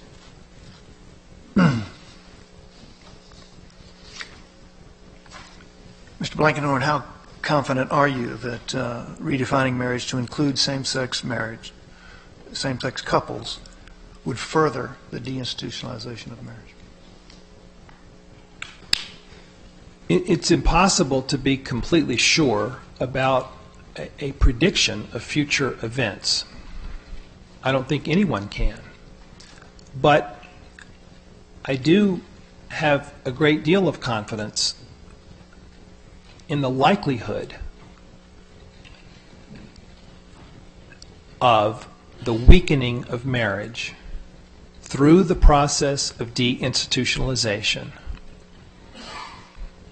to a greater degree than would be the case otherwise if we move toward the adoption, widespread adoption of same-sex marriage. And, you know, if you think about it, it's really just hard to imagine how it could be otherwise. If you change the definition of the thing, it's hard to imagine how it could have no impact on the thing. If you change the structure of the thing, it's hard to imagine how you could not have an effect on the content of the thing. And if you decisively move an institution from the public realm to a question overwhelmingly of private ordering rather than public purpose that can be specified, it's hard to imagine a more textbook example of what scholars mean when they say deinstitutionalization. And we do know from evidence that the process of deinstitutionalization has already weakened marriage and could weaken it more in the future. So while I don't think anyone here can say that they know from scientific study based on data that they know with absolute certainty that this will happen, I sincerely believe that this is a likely outcome. This is a likely result of adopting same-sex marriage.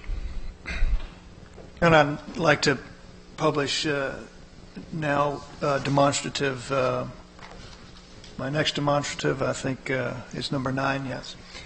And ask the witness a series of questions. I'm getting close to the end of the examination, Your Honor. A series of questions about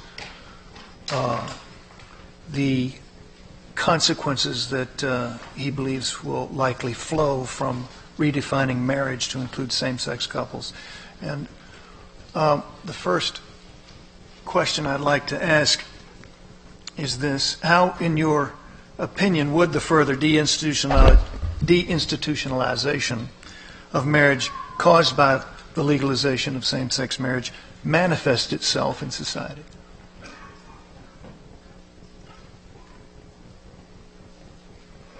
Sorry, would you mind restating the question? In what ways, in your opinion, will extending marriage to same-sex couples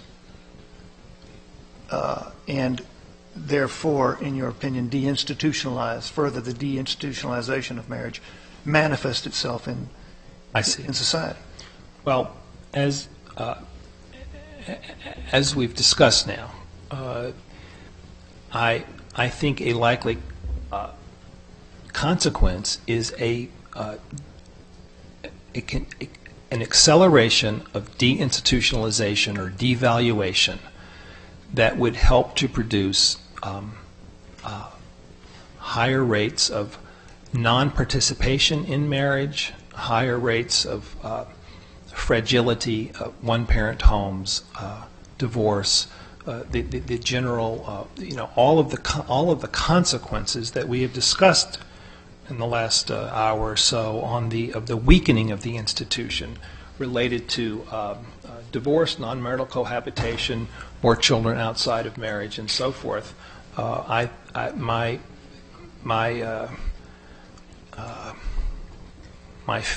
fear, really, and my conclusion is that this is a likely outcome.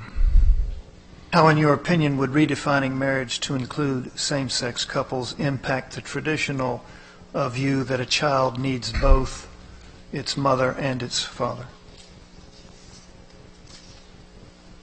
Well, I've had some personal experience with this because since 1995, I may have spent as much time as anybody in the country saying that children need their fathers. And it seems like it ought to be a simple idea that shouldn't get you in a lot of trouble, but I can tell you it does. And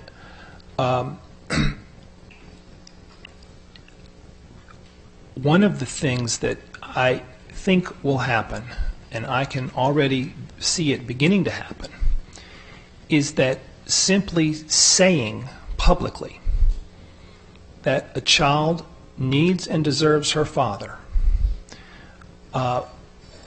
will go from being what it is now, which is mildly controversial, will go to being viewed as simply inappropriate public speech, as really beyond the pale, as offensive, as divisive, as raw, as mean-spirited. And if it's hard for me to see how, if you cannot speak publicly about a value, then it's hard for me to see how that could do anything other than to weaken the value over time if you cannot say its name. And I've had personal experience with this as well as my observation, and I may sound simplistic, but simply being able to say that a child needs its mother and father, if that becomes just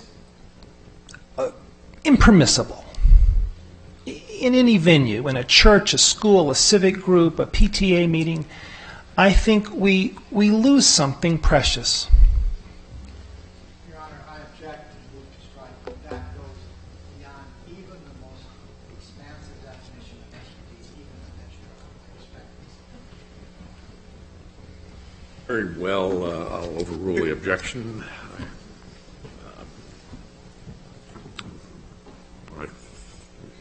You indicated you were getting close to the end? Your Honor, we are approaching it rapidly. Thank you. What impact, in your opinion, Mr. Blankenhorn, would extending marriage to same-sex couples have on alternative marriage forms and family structures? I think it would have the impact of further mainstreaming the acceptability and prevalence of alternative family forms. And what in particular do you have in your mind there?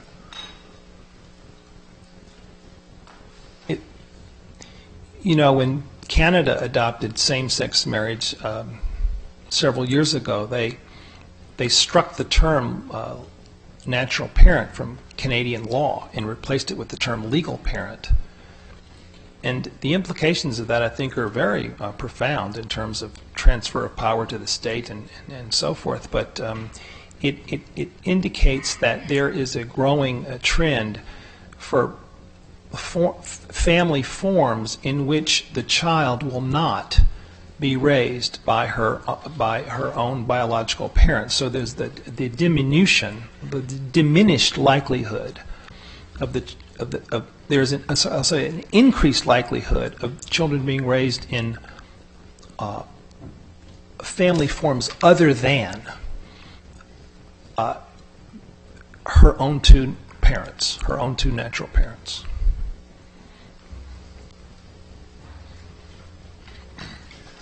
There's also the possibility, there could be the possibility of more public willingness to consider family forms such as polygamy that involve more than two people.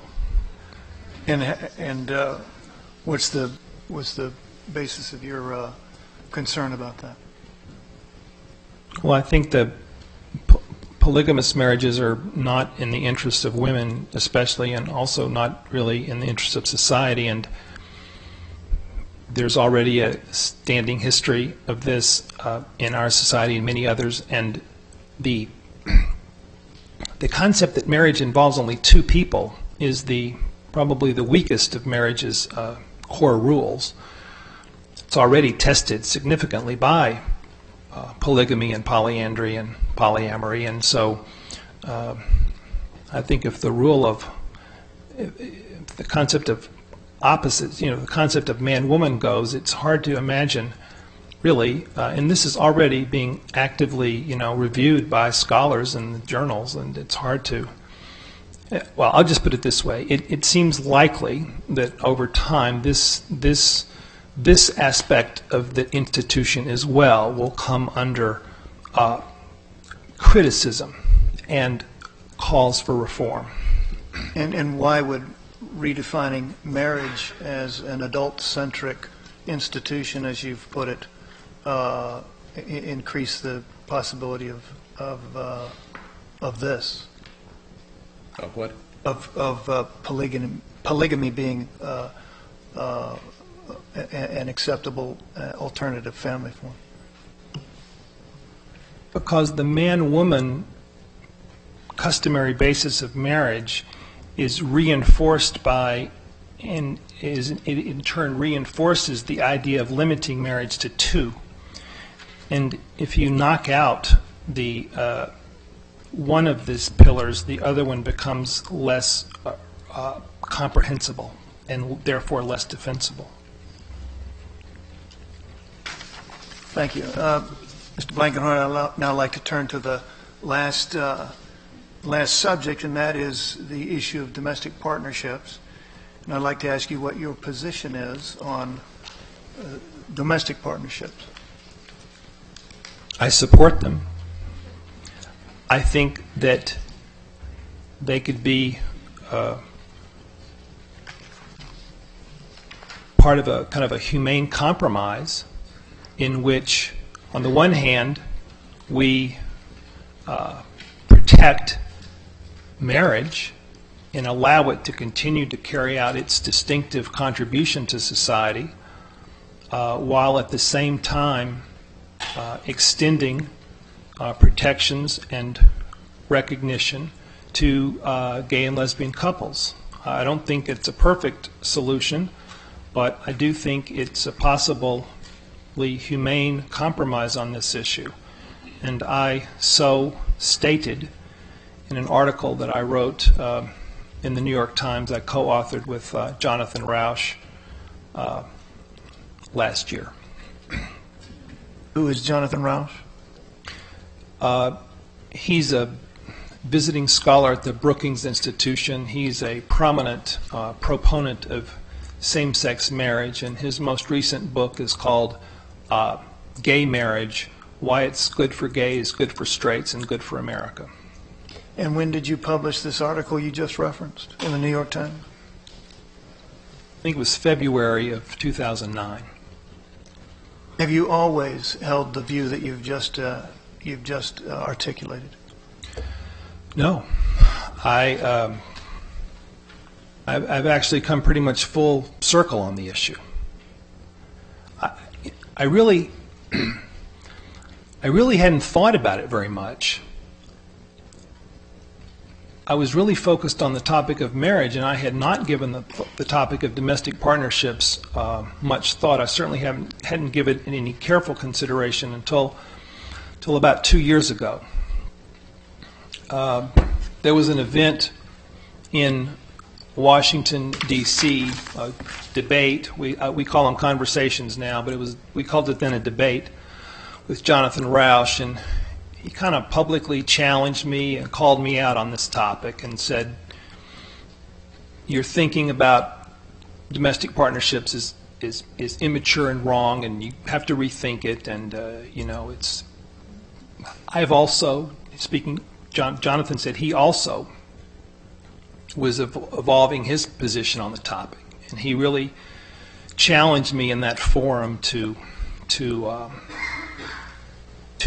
consider more carefully this idea.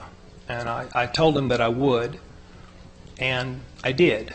And that began a kind of a journey with him personally, and also with other leaders in the push for who were pro same-sex marriage, where I tried to devote some real time to the topic, and that led then to Rauch and I writing the article endorsing civil unions or domestic partnerships in the New York Times. Why had you thought carefully about the issue of domestic partnerships prior to that time? I didn't really think I had. I didn't feel that I had to think about them carefully at that time. I went into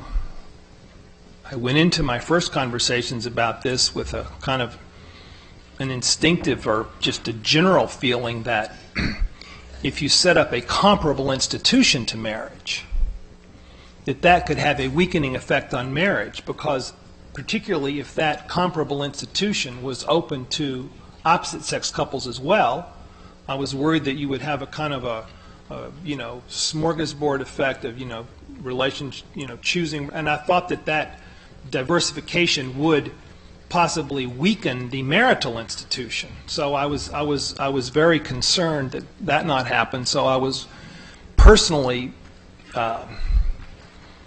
suspicious of endorsing domestic partnerships for that reason. And the other reason was that the Rauch and the others, the people I was talking to were just very vociferous in their denunciation of civil unions and domestic partnerships. They just said it was a horrible idea, that it was discriminatory, that this was invidious, this was demeaning to gay and lesbian people, and this was a form of unequal treatment. And I accepted that view. I was strongly influenced by that view. In fact, I repeated that view. Back of the bus. Discriminatory and wrong and unfair. And so, for those reasons, my concerns about diluting marriage by setting up this dual institutional structure, and also the concerns about just the, I guess you might say, the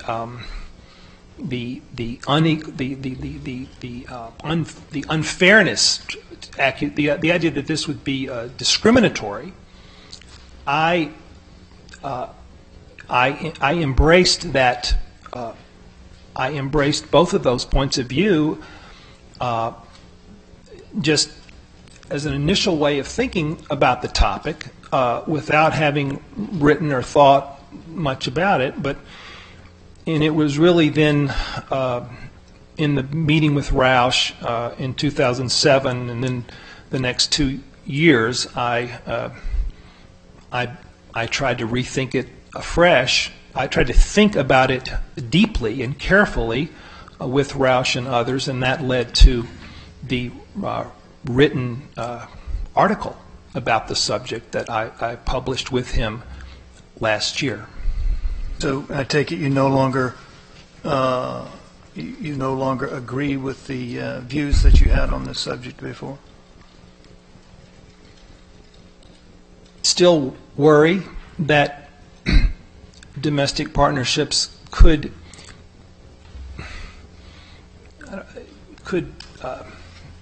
possibly have a weakening effect on the marital institution, but I think that it's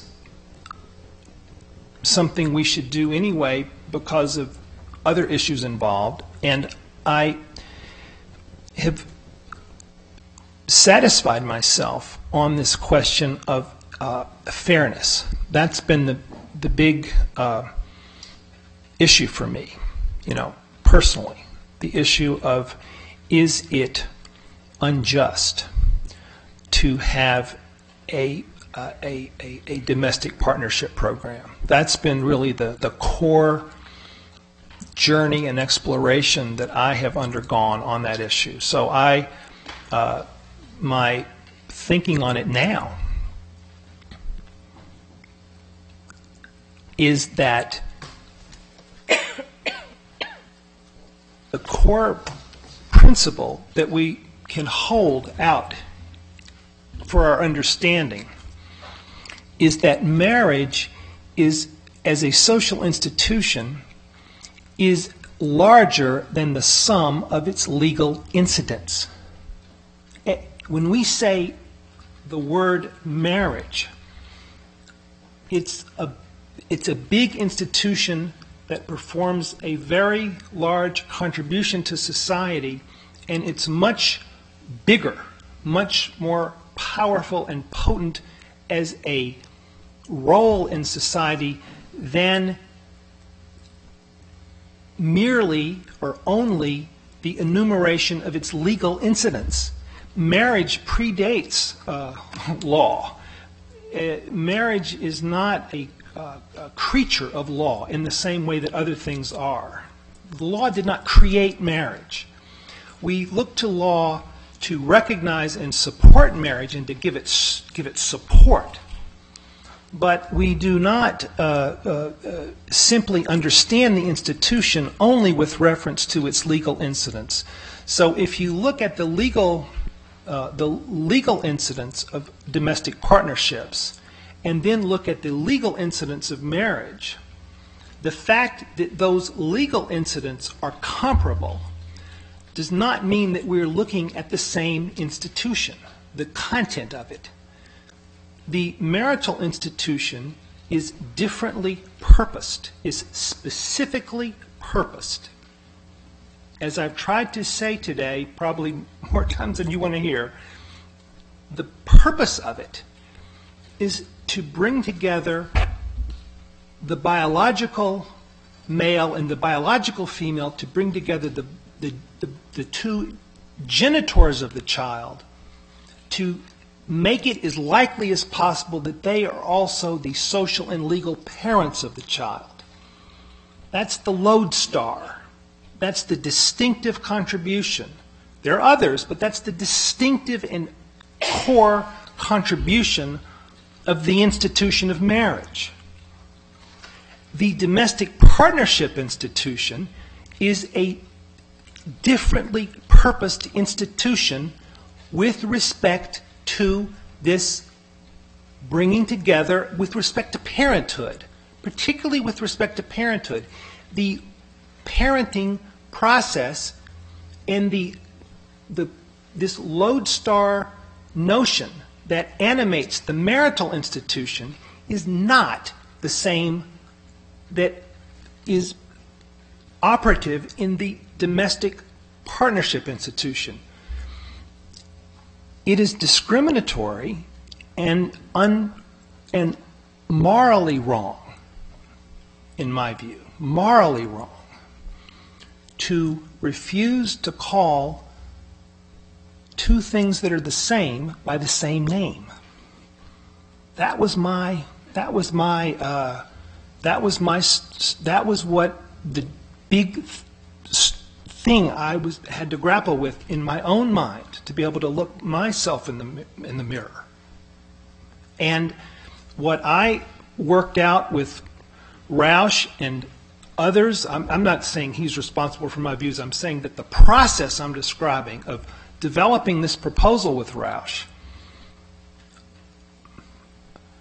I had to be sure myself, personally, ethically, that this issue of is this discrimination to have a institution purposed in this way as a domestic partnership institution.